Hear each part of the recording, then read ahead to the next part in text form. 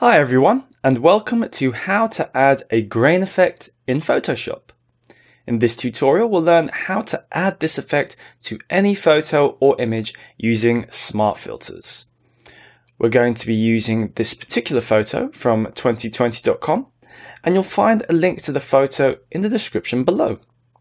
Once you've opened up your photo in Photoshop, the next thing you need to do is to create a new layer. Now we want to open up the dialog box for this. So let's go over to Layer at the top here, New, and open up Layer. And over here in this dialog box, let's go ahead and change some of these options. So the name of this, we can change this to Film Grain. And then the mode here, we wanted to change this to Overlay.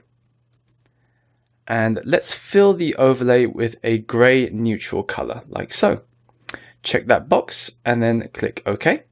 And now you'll see we've got this new film grain layer in our layers panel. The next thing we want to do is we want to convert this into a smart object. Let's go ahead and bring the layers panel out here so you can see the menu.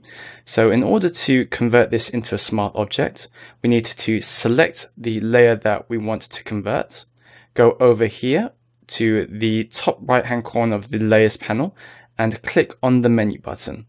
Once you've done that, we're going to scroll all the way down here until we can find Convert to Smart Object. Select that.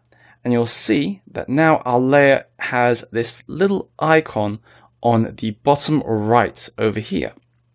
Now this indicates that our layer has now been converted into a smart object, which means that any filters and effects that we add to this layer will be fully editable, which I'll show you later on in the tutorial. So let's go ahead and put this layers back here, like so. And now we want to create our film overlay. So to do this, we want to select our film grain and let's go over to Filter, go over to Noise and add noise.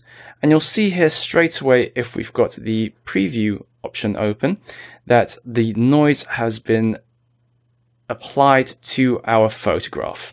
And if we go ahead and increase the amount like so, you can see how that affects the texture and the look of our photo.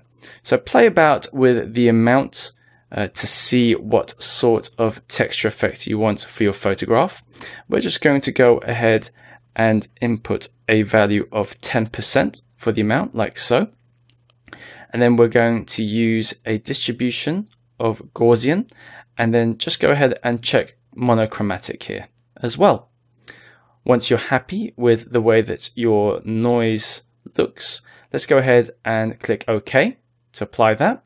And you'll see straight away that under our film grain layer, our smart filters have started to show up. So now we've got add noise here.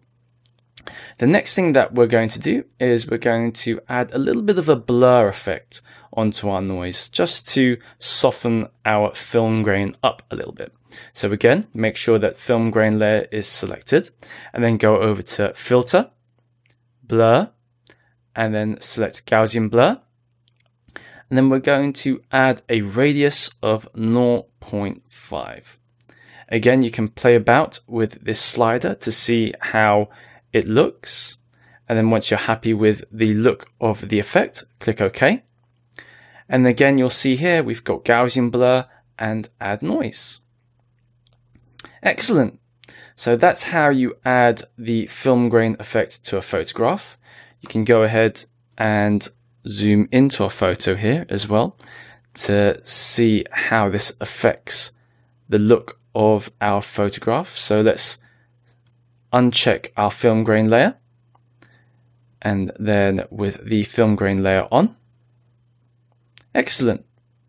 And then if you want to edit the look of your film grain, because we've got a smart object here, all we have to do is select either the Gaussian blur or the add noise filter here. So just double click on one of these and the dialog box will open up again.